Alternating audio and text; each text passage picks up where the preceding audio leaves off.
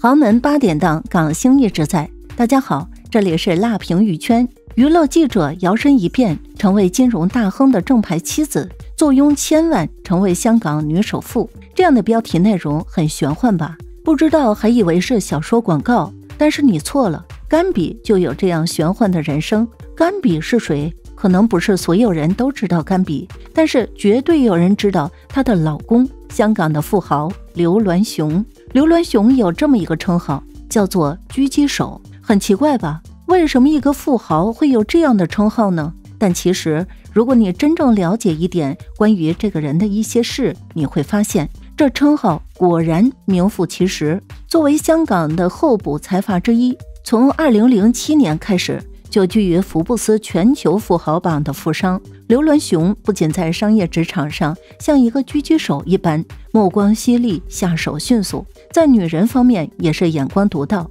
他的情人们每提一个出来，都是艳压一方的女强。比如被美国某杂志评为全球50位最美丽的名人之一的关之琳，还有香港小姐李嘉欣、师承美后凌媛婷等等。她的择偶标准几乎就是一个字：美，一定得长得好看。但如果你的能力出众的话，是事业的好帮手，那也可以成为他后宫里的一员。比如刘鑾雄的前妻，一个在香港可以称为真正意义上的强人的女人宝永琴，还有那个差一点就加冕皇冠的吕丽君。可令人大跌眼镜的是，这个商业传奇刘鑾雄最后的选择竟然是一个娱乐记者。这个娱乐记者不知道颜值上被那些前女友们甩了几条街，而且显然工作上也并不能帮到刘鑾雄什么。所以为什么刘鑾雄会选择这样一个灰姑娘呢？有人说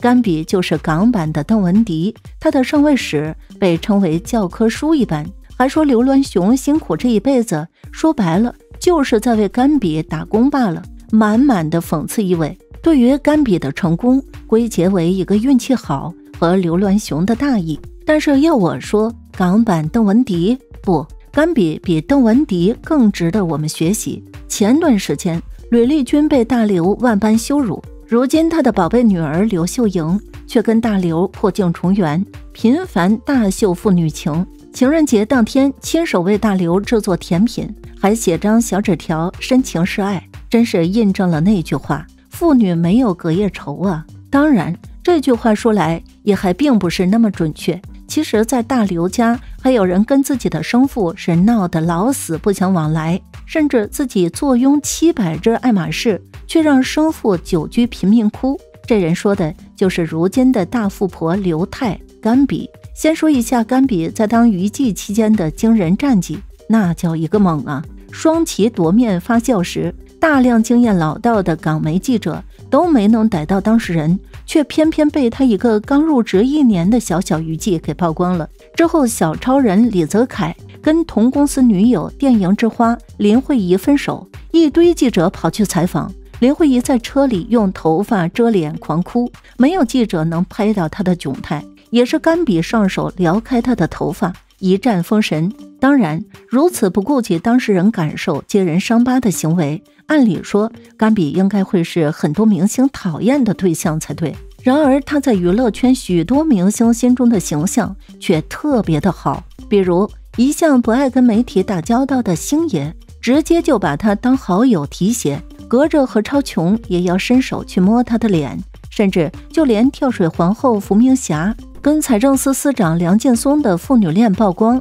伏明霞拒绝所有采访，却偏偏在跟甘比进行一番密谈后态度大转变，直接跟着甘比去酒店选狗仔拍的照片，最后还亲自开车送甘比离开。可见在跟明星社交这方面，甘比是有着极高的情商才能降住他们。而说来这高超的情商其实是跟他不太幸福的原生家庭有关。甘比原名陈凯运，在家排行老2，上面有一个姐姐，下面还有一个妹妹，一家5口的日子过得不太幸福。因为他爸陈穗明是一个没有啥本事的男人，做过运输工，挣不到什么钱，只能委屈老婆孩子窝在一间破烂的公屋，自己经常在家无能狂怒，赚不到钱时就爱借酒消愁，而且喝完酒还喜欢对老婆孩子动手动脚，所以从小甘比三姐妹跟他妈是没少挨陈穗明的打。之后据说因为家里的一点点小事，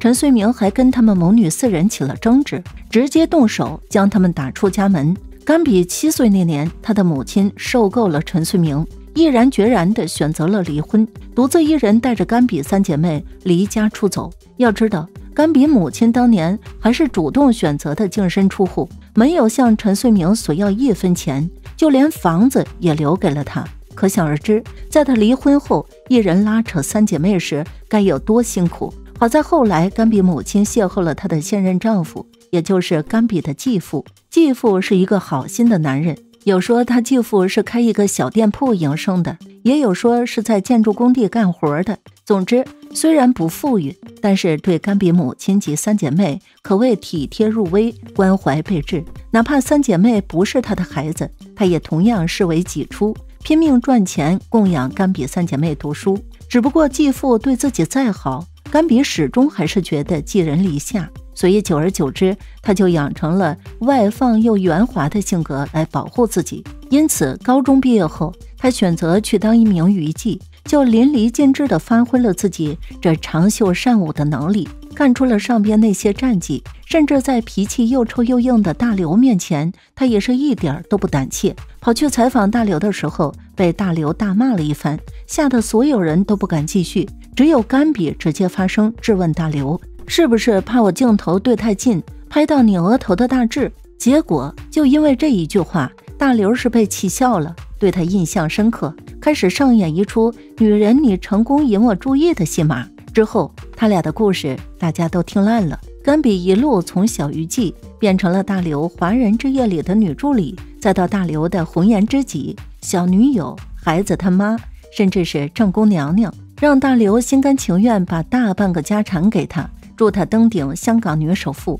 后来成为刘太之后，甘比身上的钱味儿大家都有目共睹，走到哪里都是背着爱马仕包包，据说他一个人就拥有700只，一人得道鸡犬升天。这句话用来形容甘比一家5口，实在是再恰当不过了。在还是大刘女友时，甘比就自掏腰包供姐姐陈诗韵和妹妹陈诺韵留学。后来二姐妹学成归国，在甘比的安排下，顺理成章入职华人置业。目前长姐担任行政总裁，小妹则是董事之一。与此同时，甘比还将名下一座500平方的豪宅转赠给母亲和继父居住，之后还让他妈以帮他带孩子的名义住进刘家大宅。后来就一直带着他妈跟大刘外出，他跟大刘去哪旅游，他妈就一直跟在身边帮他带娃。二老出门都是由豪车和专职司机接送。对于和自己差不多大的岳父岳母，大刘也保持尊敬，每月给他们丰厚的养老金，甚至就连继父，据说甘比每个月也给他上百万的生活费。当然，究竟有没有100万，咱就不清楚了。但甘比对继父是尽善尽孝。刚开始，其实还有很多人把他继父认成了他生父，但其实不是。直到后来2016年，有媒体挖到他亲爸的真实身份，大家才知道，原来这么多年，甘比的生父还一直住在贫民窟里，甚至他们姐妹仨结婚生子都没通知过他，都是他在新闻上看到的。而且起初陈穗明还一直以为甘比嫁的人是大刘的儿子刘明伟，直到后来陈穗明他妈，也就是甘比他奶奶去世了，他们联系上，陈穗明才知道自己的女婿原来是大刘。据说当时奶奶举行葬礼，甘比还给了一笔钱当丧葬费，但出席葬礼时却始终没有看过他爸一眼，也没有跟他说过一句话。之后有记者摸着线索找到陈穗明住处，更是被他家的环境吓到。只见离婚后的陈穗明就没有离开过那间破烂公屋，家里也是搞得乱七八糟的，整个客厅都堆满了杂物。另外厨房灶台上的铁锅还严重烧焦，到处都是油渍，就连卫生间的地板都已经起了铁锈，味道浓重。唯一能看的也就只有房间的床还算干净，但单身汉连被子都堆成一团。当时媒体记者们还觉得陈穗明挺可怜的，但没想到在接受访问时，他的态度却还挺傲。陈穗明表示，女儿在发迹之后没有给过他1分钱，对他不闻不问。他在和前妻离婚后，就同3个女儿断绝了来往，对他们的成长情况毫不知情。虽是亲生父亲，但陈穗明和香港民众一样，只能靠媒体的消息才能知道女儿们生活近况如何。对于乘龙快婿大刘，陈穗明直言自己十分厌恶，甚至大放厥词，说明要是自己早知道女儿和他恋爱，绝对会加以阻止。原来大刘比陈穗明还要年长6岁，这让他根本无法忍受。而他是从社交平台上才得知女儿和大刘恋爱并育有孩子。不过甘比也并非没有良心，在陈穗明的母亲去世后，甘比曾给他150万元，让他为祖母办一场体面的葬礼。如今甘比的母亲倒是冰释前嫌，念在旧情，偶尔会帮前夫交点水电费，可甘比却始终不能原谅他过去的所作所为，完全当没他这个父亲的存在。未尝他人苦，莫劝他人善。至今仍有许多香港网民批评甘比狼心狗肺，对生父无情无义，但事实上大家都不是甘比，又怎知他童年时经历了多少磨难？只能说陈穗明这都是自己种什么孽结什么果呀。最后就希望他一个人好好生活，好自为之吧。好了，今天的视频就到这里了，欢迎在评论区留言评论，请多多订阅和关注，我会持续为您带来更多精彩内容。